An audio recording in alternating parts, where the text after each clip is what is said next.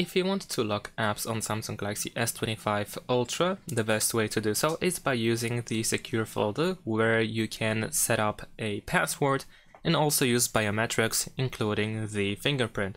In order to set up the secure folder, what you need to do is first of all go to settings.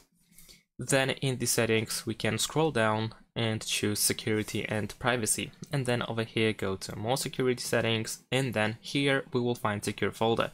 Now I have already set this up, but in your case you should be able to choose the password type that you wish to set up for the secure folder. So here you can choose either of these password types, and after that, once you set it up, you should also be able to use the fingerprint. So as long as you have fingerprint sensor set up, if you have added your fingerprint before, then you can also enable and disable biometrics over here in the secure folder lock type settings. Now the secure folder after that is added to the apps screen, so you can tap on the icon in order to add it, and as you can see I can unlock it with the fingerprint.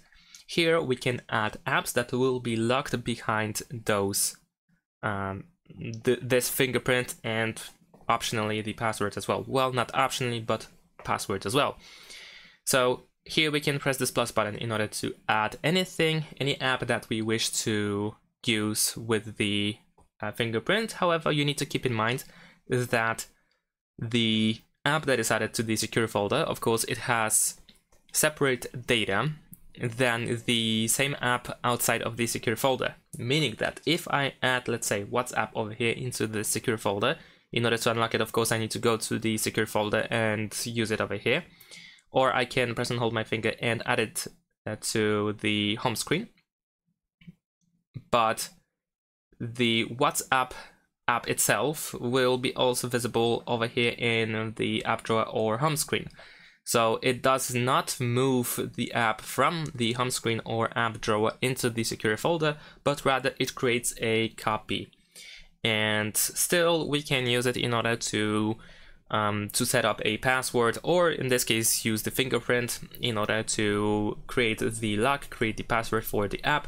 And if you don't want to have the access to the main app outside the secure folder, then in that case you can hide it, like I have hidden my apps over here as well at this point. And in order to hide these apps, we can open settings again. This time we need to go back to the main page, and we're gonna choose home screen, and then in the home screen we can hide apps over here. So here we can select apps that will be hidden from the app screen and the home screen, but of course those apps that are added in the secure folder are not included in this case. So this is how we can access these apps by using the fingerprint. And that is pretty much it. Thanks for watching, leave a like and subscribe to my channel, and see you in my next videos. Bye!